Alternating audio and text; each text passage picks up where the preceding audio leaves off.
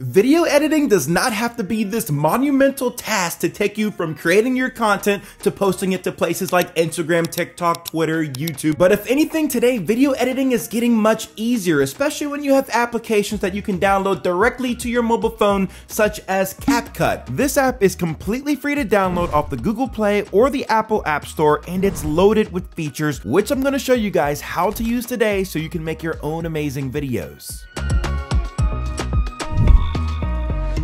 Once you have the app installed on your mobile device, you can go ahead and launch the application. And the first type of project that I'm gonna work on is actually a vertical TikTok short form video of me explaining how to access Fortnite on your iPhone. So from the home screen of the CapCut app, I'm gonna go ahead and select new project. And here I'm gonna select the video files that pertain to this particular project that I'm working on. So the first clip I need to edit down is actually this one here. So I'm gonna go ahead, select that, and then I'm gonna hold it to grab it, and then I'm gonna move it all the way to the front. The split a clip, I just need to have the clip selected like I do right now, and then select the split icon in that bottom pane. But now I have a chunk of footage in my timeline that I just don't need anymore. So I'm just going to select that clip and then remove it using the trash can icon. Next, something else you probably noticed is that I have a horizontal video in my vertical video project. To fix this, all I need to do is select the video picture in the frame and then adjust it using my fingers. What we're gonna do next is add my talking headshot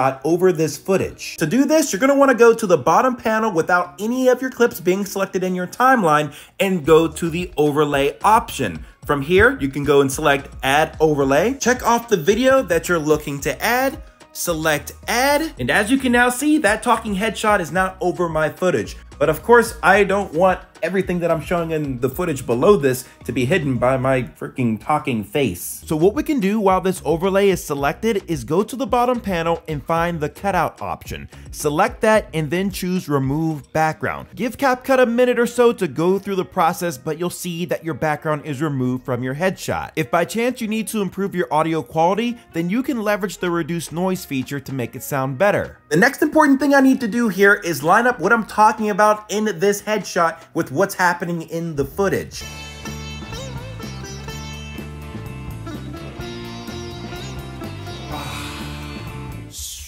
That took me about 10 minutes to complete. Even with all those cuts that we just mashed together, there's still some other cool edits that I want to show to you guys. First off, if you're trying to explain something, you don't want the audio from another track overpowering what you're saying like it just did in that clip. So what we'll do here is select one of those clips, go to the bottom panel, and then we're gonna go to the volume option. We're just gonna put that to mute. Sounds much better now. And then we're also gonna do the same thing for the last clip here. We're gonna go here, select the volume option, and then zoop, zero it out again. Now, how about keyframing? With keyframing, I can adjust the video framing or positioning from one point and then transition it to another point. Let's do that for my overlay clip. So what we're gonna do is find a point to where I want my head to appear. I want it to appear just about here. So I'm gonna select that plus button where the diamond is to set a keyframe, and then we're gonna need to set another keyframe so that we can set the starting position or your ending position, you know, depending on how you're trying to do your keyframing. But in this case, it's gonna be the starting position that I'm going to adjust, and that's gonna be right here. So we're gonna select another keyframe option, and now I'm gonna take my image cutout of myself and just move it off of the screen so that it's hidden. And that way I can create a nice pop-up video effect with my headshot just coming up like that. I'm gonna apply that keyframing effect to a couple areas in this video. I gotta say, guys, so far so good. I am digging the edit that we're building here thus far. There is another very important edit that we can add to our video to increase the engagement of people watching, mainly for those viewers out there that don't want to listen to the audio. Without having any of the videos selected in your timeline, you're going to want to go to the bottom panel and find the text feature. Within here, you're going to find an option for auto captions. Go ahead and select that. For the sound source, if you did a commentary overlay in one of your videos already, then you can just take the auto captions from the original sound.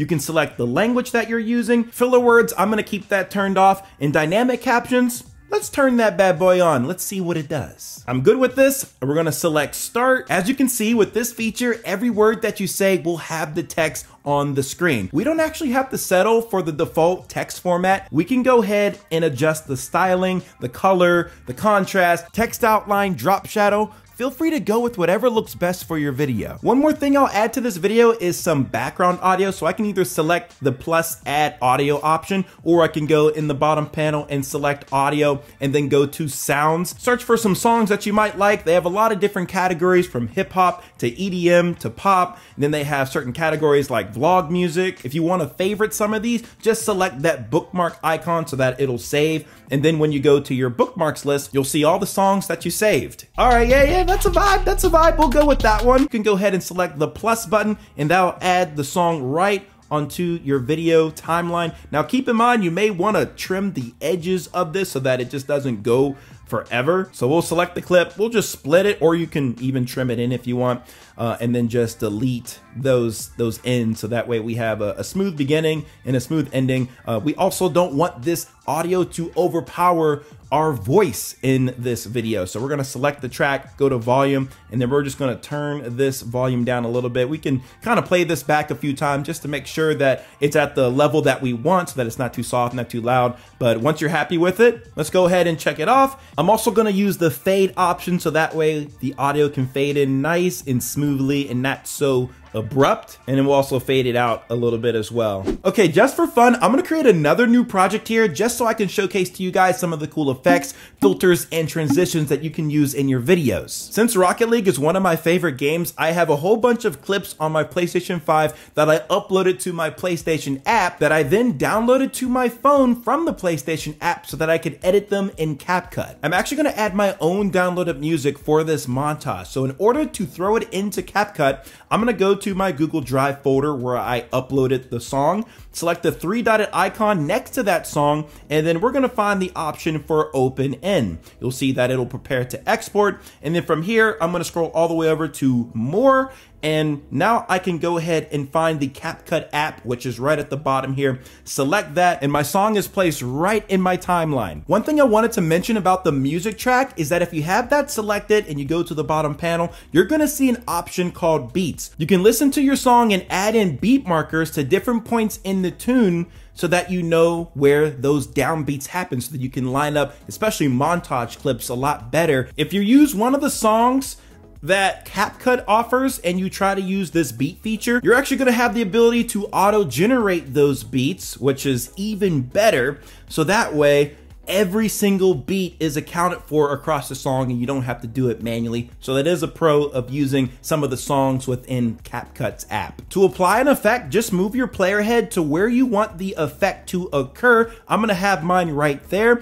And on that bottom panel, you're gonna wanna go to the effects option. Then select video effects. There's a whole bunch that you can explore here. So let's go ahead and apply, ooh, I think the explosion one would look pretty sick here, especially with that gold explosion. And oh my gosh, it did look freaking sick. And it's like right at the perfect point too. Let's add some audio sound effects to go along with this. So we're gonna back out of there, and then we're gonna go to the audio section. We're gonna go to the effects within audio. I also have some that I bookmarked here as well, but of course, when you're playing around with this app, feel free to go through all of these different categories to see which kind of sound effects that you like. But within my saved here, we're gonna go with the deep whoosh, or maybe the whoosh with echo sound effects.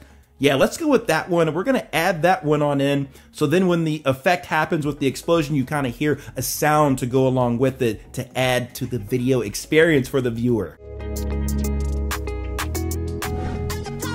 If you want to add transitions between the cuts in your video, then just select the icon in between that cut. So it's just a straight up and down line. And then you can go through all of the many different transition effects to choose from and apply it to your video. If you want to add some cool slow motion effects to your videos, you can do that by going to the speed option and selecting one of the several pre-made adjustments like the montage effect, or you can go ahead and make your own. And one more thing, don't forget to adjust the brightness, contrast, saturation, even the sharpness a little bit to make your videos pop a little bit more. But now that both of these videos are complete, what we're gonna do is first go to the right hand side where you see 1080p, select that drop down, and then just make sure that the resolution and frame rate is in the quality that you want. And then after that, you can go over to the right-hand side and select that upload icon, and that'll export it directly to your camera roll or your photo library. CapCut has so many features within their app. It's kind of hard to cover it all in one video, but definitely download this for yourself. Check out the features. I'll leave links in the description below to both of the videos that I edited in this video so that you can check those out for yourself. Huge shout out to CapCut for sponsoring this video. You guys have an amazing app with a bunch of incredible free features, and I can't wait to see what other things come in the future. If you enjoyed the video, hit it with a big thumbs up, subscribe, all that good stuff. Watch this video if you need something else to watch on the YouTube channel.